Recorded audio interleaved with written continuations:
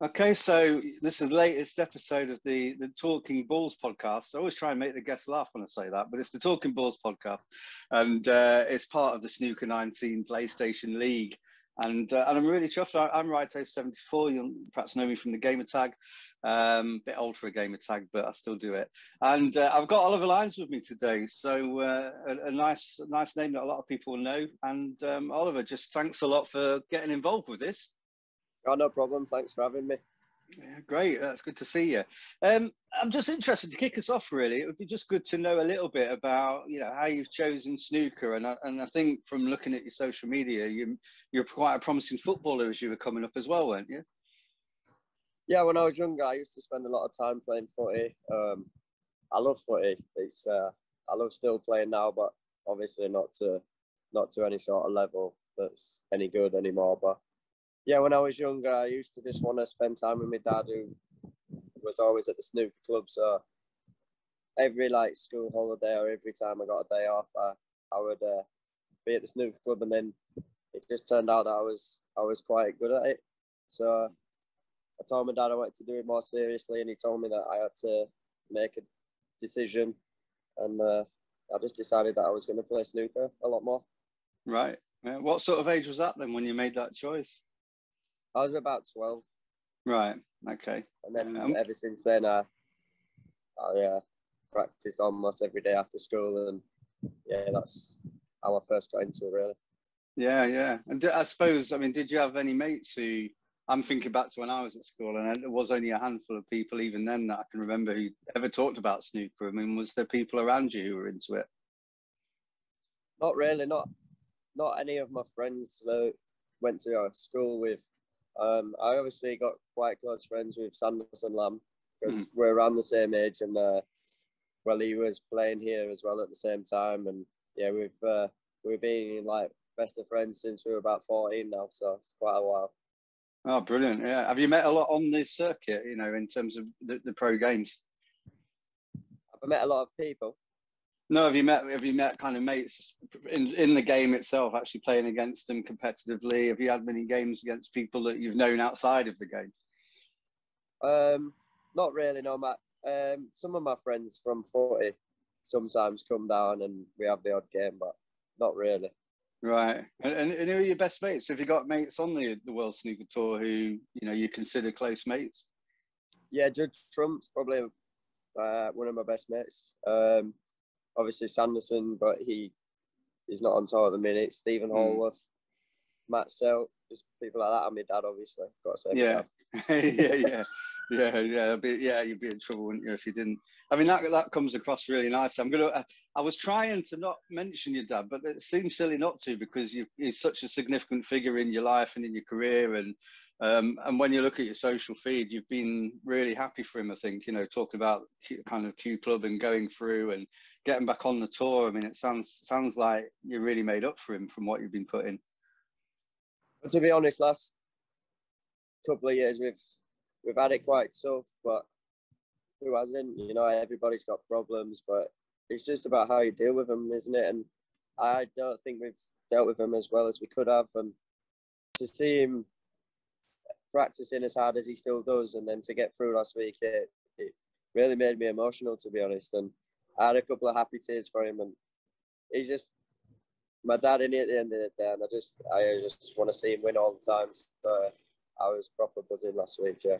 Yeah, I know, that's fantastic, isn't it? So people will know who your dad is, but just in case, we're talking about Peter Lyons, who is now back on the tour again, and I heard the podcast he did with, I think it was Talking Snooker. It was just out, I think it was last week, and I thought that was brilliant, because he talked a lot about, age came into it, didn't it? And he was talking about getting onto the tour and feeling that if you deserve it, it doesn't matter how old you are, and it could be that some people might be a little bit disparaging about that and think, well, it's just for the youngsters coming through. But he's testament to the fact that he's been doing this a long time, he's got good at it, and he's still competitive.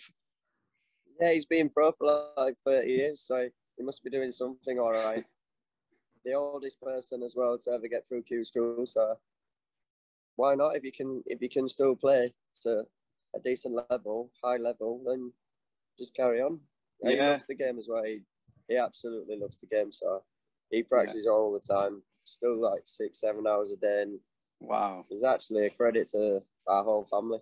Yeah, yeah. And you clearly look up to him, and clearly there's a lot of respect there. Oh yeah, but he's literally my idol. Like everything he does is just what I want to do. Obviously, I'd like to go one better and win a tournament, which he hasn't managed to do. But just the way he lives his life every day, he just works so hard, and I can only really look up to him. I've never ever had a bad word ever to say about him. Yeah, yeah. Yeah, and he comes across really well on certainly on that podcast last week, and that he just comes across as someone who's obviously dead passionate about what he does, and that really rubs off. I think. I mean, you're the benefactor in a way, aren't you? You've had that close support and Yeah. kind of. I mean, did you help him warm up for the tournament? Was there anything in terms of how you played a role in supporting him to do his best on that as well? Not really. We had a decent chat a couple of months ago when he was struggling with his game, and I was struggling as well. And people don't realise how hard it is to have your dad on tour too, because if I lose before he plays, then most of the time he loses too. If he loses before I play, it's so tough to get yourself back up for the game, and Right. it's no one can really compare. It's very difficult, but a couple of months ago he was talking to me that maybe it's time to give up, and I just said, like, do what you feel like you should do, but at least if you want to carry on playing, you've got to practice. You've got to just keep practicing as hard as you can. And he really did up it. He probably lost his way for a couple of months because he was losing and his confidence was gone. And I just said, listen, you've got to just play as much as you possibly can and just enjoy it. You're getting older now, and I think it worked. I managed to hit home a little bit, and he practiced as hard as he possibly could, and he got through the first event. So you can't ask for much more than that. Yeah, yeah, and I don't want to pry, and welcome to kind of give a short answer if you want, but you kind of alluded to it's been a tough time over the last kind of year, 18 months or so. I mean, I don't know if there's anything more you wanted to say about that. They were just the death in the family of my nan and my dad's mum, and we both struggled massively. She was a big character in our lives, and yeah, it was tough at the time, and I think we held on to it, and I don't know, I just couldn't seem to get over it, and then he was trying to help me out, and he lost focus on himself, and right. At the end of the day, he's my dad, and he just tried to make sure that me and my sister was okay, and we all lost that way. Yeah, no, I'm sorry to hear that, Oliver. No, that's it's fine, mate, don't worry. It's hard, isn't it, when it's somebody big in your family? It is, and then COVID hit as well, and then we was just basically sat at home for a year with our own thoughts, and yeah, it's a massive struggle, isn't it? It's not just for me and my dad; it's a massive struggle for everybody. Like sometimes your own thoughts can just do some really bad things to you, can't they? Yeah, definitely. And I guess you haven't had as much of the distraction of being able to get out as much, really, have you? I know that there's still been snooker being played, but it's not been the same, though, is it? No, it hasn't. It's just when you was at tournaments as well, you couldn't really even socialise with anybody because if they tested positive for COVID, like you was out of the tournament as well. You had to then isolate for 2 weeks, and people were just staying away from everybody. So yeah, I hadn't even been out with Judd recently. We used to go out all the time.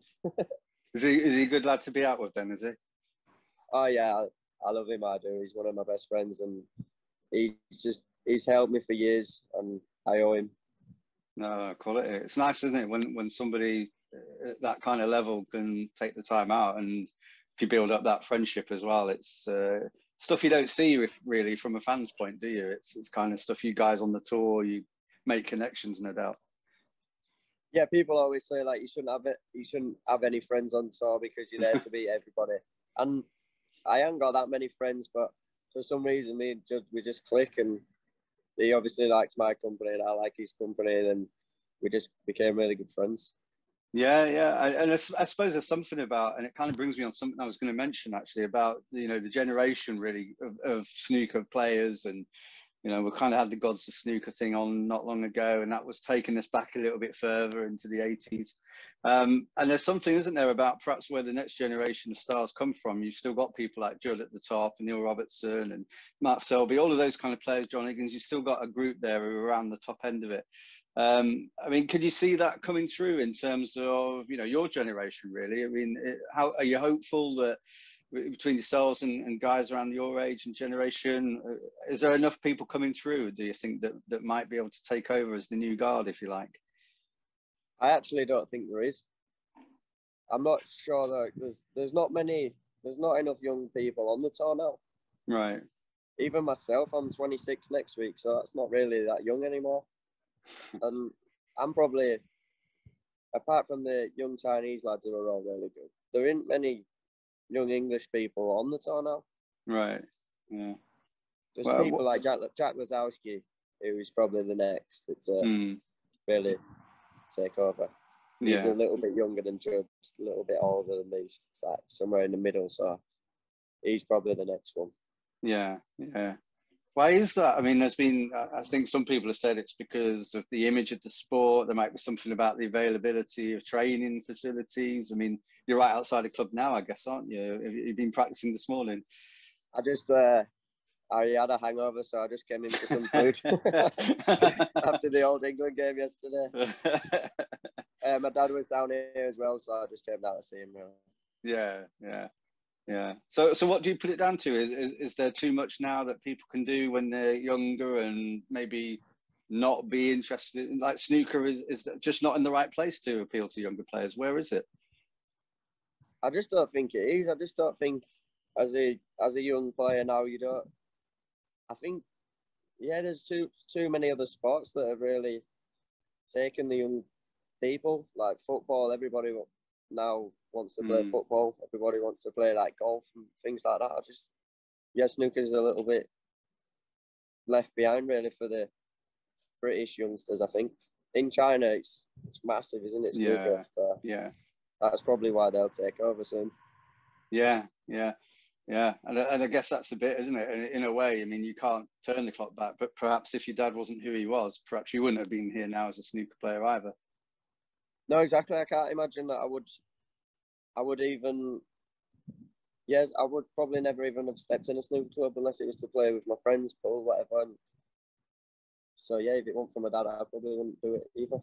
No. But I think if you ask most people start because of the parents, don't they? Going down to the snooker club with your dad and things like that.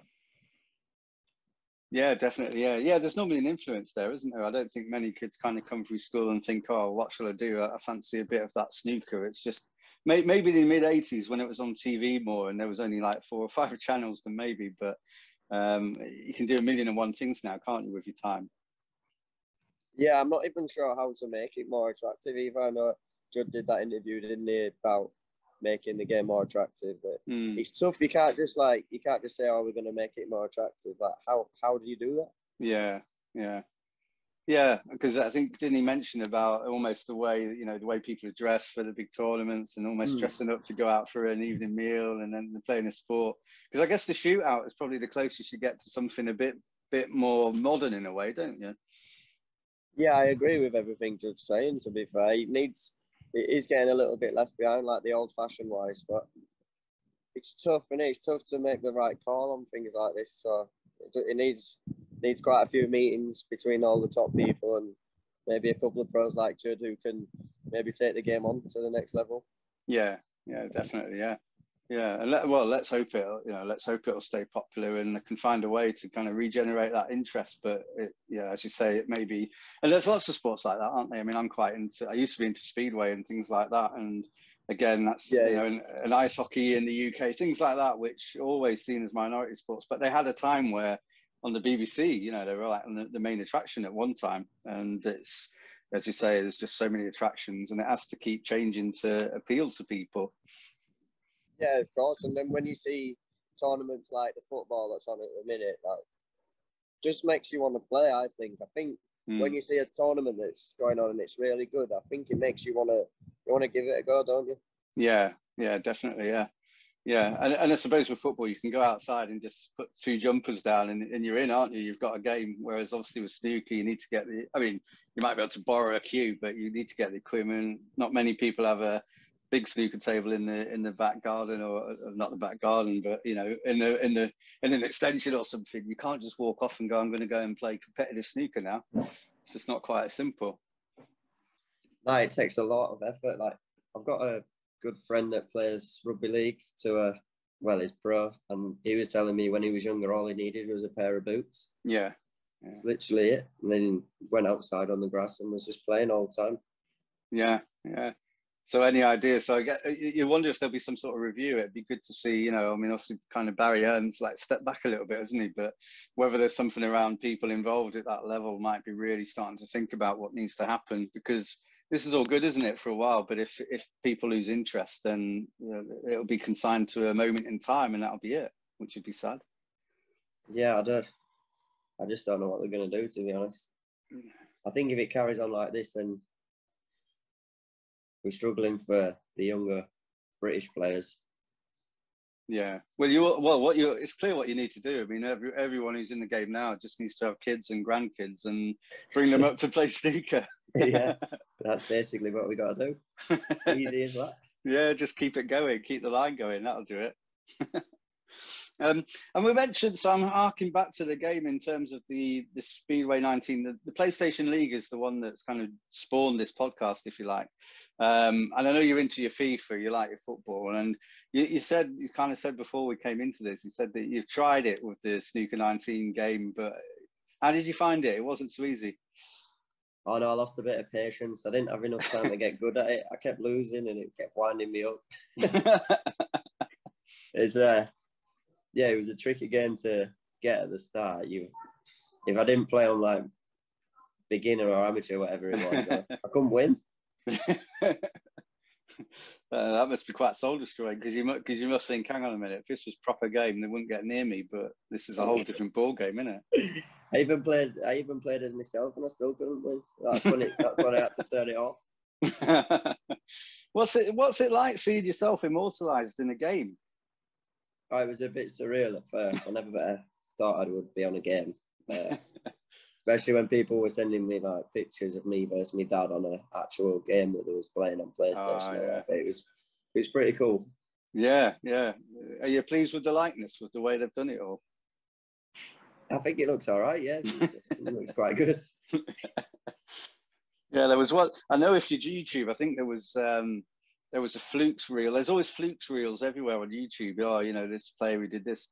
I think there's one where you're playing your dad, and there's a pretty good whopping one in that one. Do you remember it? I remember it, yeah. He showed me it the other day. He was watching it for some reason. Said, "What do you think about this?" I said, "I played it." I played it. You've got to claim it, haven't you? You never just kind of give that one up. But yeah, you got to. And do you know, I'm just curious. It's just, you know, we've not had anybody yet on the podcast who's in the game that we're all involved in, and that's how a group of us have built up a bit of a community.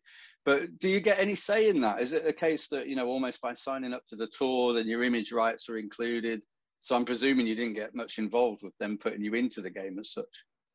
No, I think, yeah, they say on the head. I think when we sign a contract at the start of the season, they can use all our image rights. So really didn't have a say. We did a photo shoot for it, but yeah, apart from that, nothing else. Be good if you got royalties, wouldn't it? If you got like, I don't know, like 50 pence every time somebody pretended to be you, that'd be good. Yeah, that'd be quite nice, wouldn't it? I got a few questions. Some of the guys on the group have said, you know, I let them know that we were going to do this, so I asked them if they had anything they wanted to ask. And one of the ones you've touched on a little bit, but kind of going back to you and your dad, really.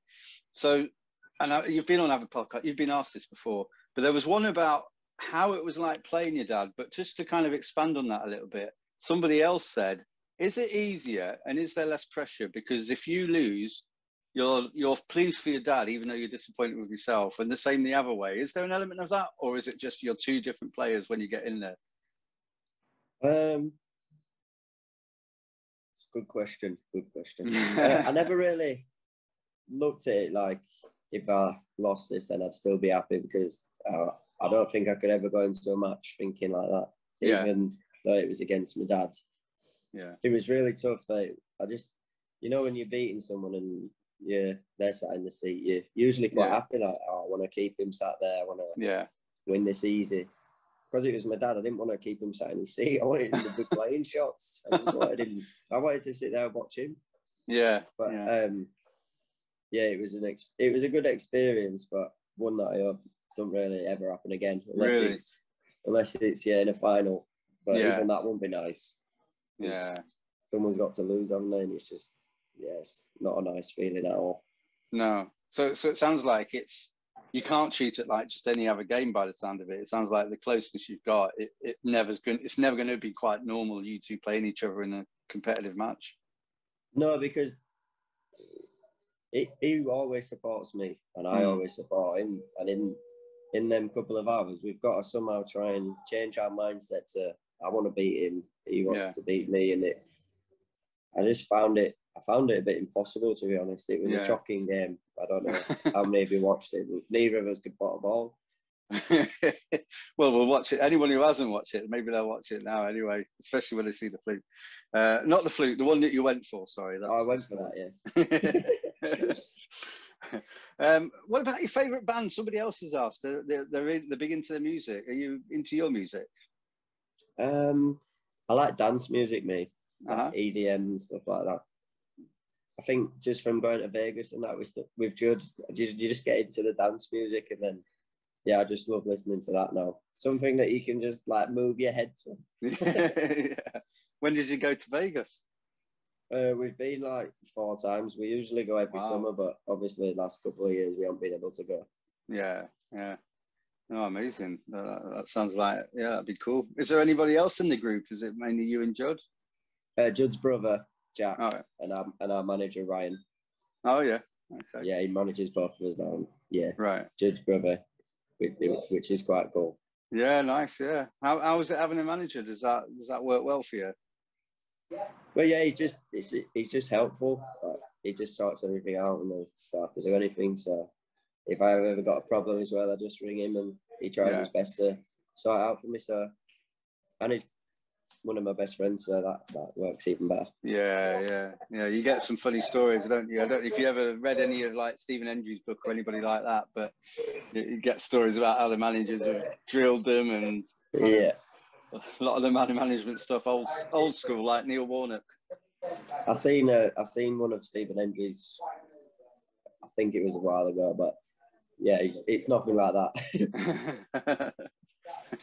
And you said about the Euros earlier, and obviously your love of football. There's quite I don't know about most of us. A lot of us on the group are big football fans as well.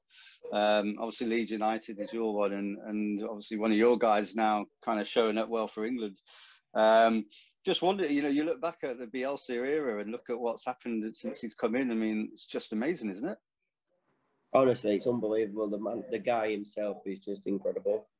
The way he's made this team play it's ridiculous. Like Phillips yesterday was phenomenal, like man of the match, and people were doubting like he shouldn't be playing and things like this, but I've been telling everybody for so long, like he's actually so good, and when he doesn't play, Leeds are never the same.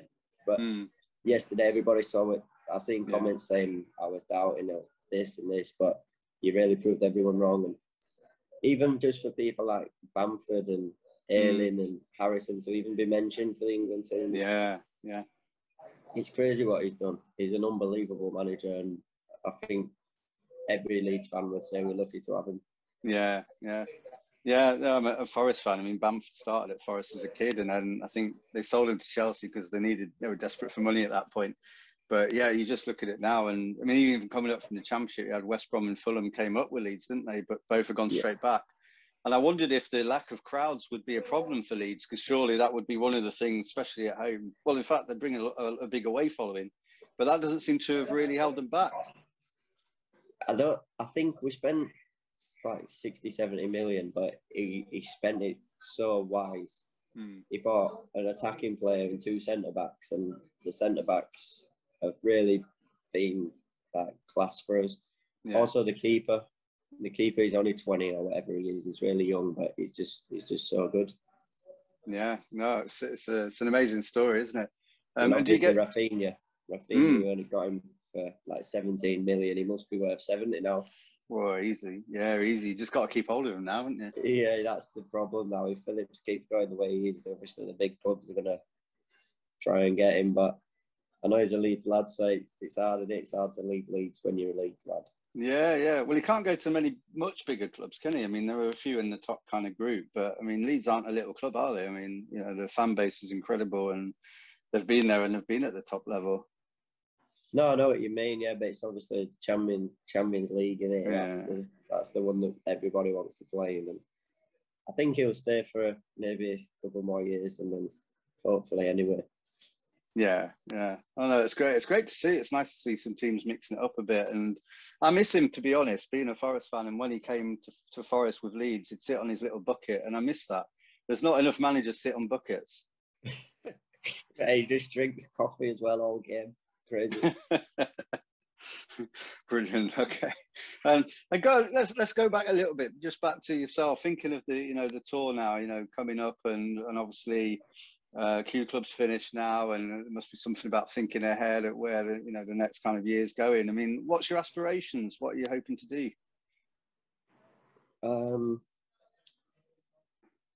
I'd love to make like a big tournament semi-final next year. Yeah, I think my game's in a lot better shape now than what it has been. I think I'm a lot better mentally now than I have been. And towards the end of the season, I started playing a lot better.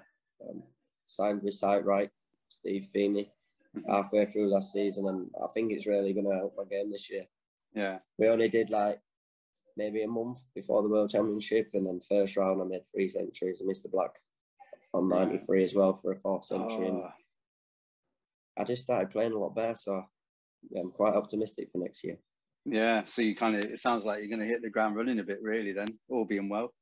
Yeah, I hope so. I don't want to get off to a slow start again and put myself under it, having to win matches just to catch up. But if I can just play the first few tournaments, win quite a few matches, and I'll put myself in a good position to just like crack on for the full year.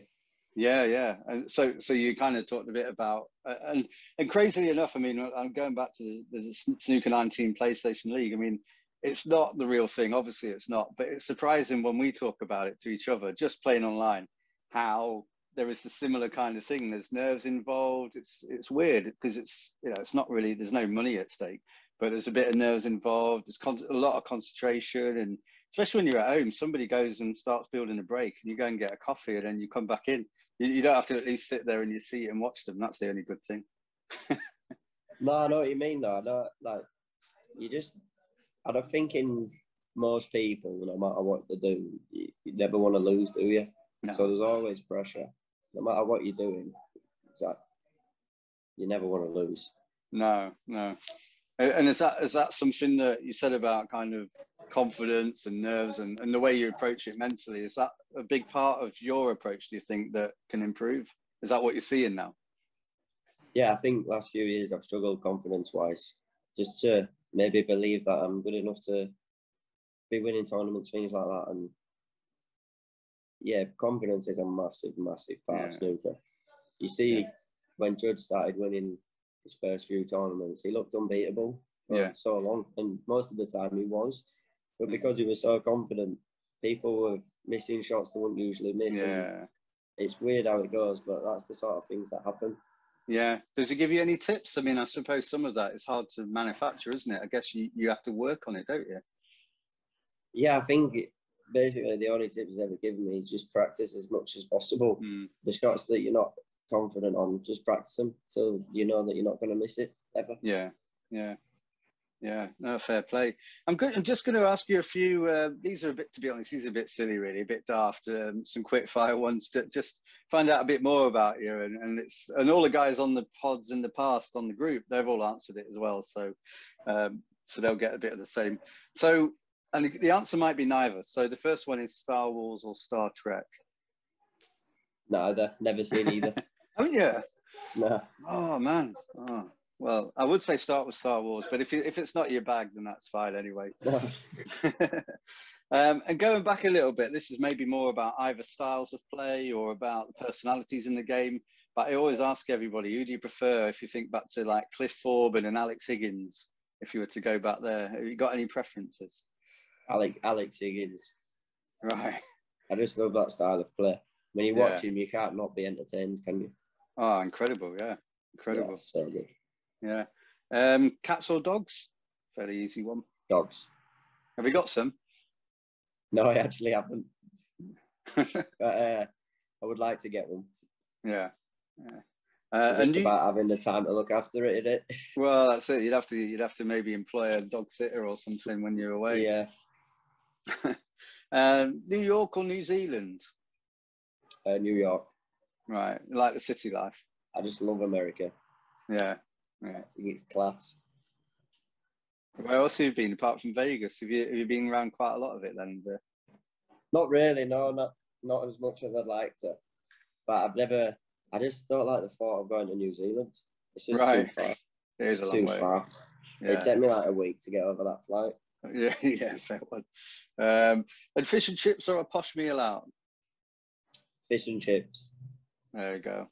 Some people have muddled that one up and said, I'll have a posh meal out, but I'll have fish and chips, but do it posh. So that they've tried to combine them both. I actually don't think you can eat fish and chips like on a wall when it's really sunny. It's like, yeah, most definitely. Yeah. No, good stuff. That's kind of us to the end, really. I mean, I just want to say to you, really, Oliver, I mean, thanks again, because you're a real star, and to get in contact with us, it's always awkward when you approach somebody because you don't want them to think, well, who the hell's this kind of bothering me out of the blue? You know, it's like cold calling for Windows or something. Yeah. But it's really good of you to spend some time, and I think the guys and anyone else watching, I think they'll enjoy it and get to know you a bit more. So yeah, that's it really from me. It's just to say thanks so much for coming in, and maybe in the future, perhaps in the season or at some convenient point, it might be nice to catch up again. Oh yeah, no problem. Anytime, mate. Just message me. I'm happy to do any interviews I can do. Quality. Yeah, thanks for having me as well. Yeah, no problem. And obviously, if your dad or Judd ever wants to do it, you can point them in that direction. I can ask either of them if you want me to. But anyway, no, I mean, it's really good. I know from the guys, they were buzzing when they heard that we were going to get somebody on who's actually playing at the level you're playing at, and I think we'll all follow your career a lot more closely now. And obviously we'll all look at the YouTube between you and your dad, and we'll all see how that one went.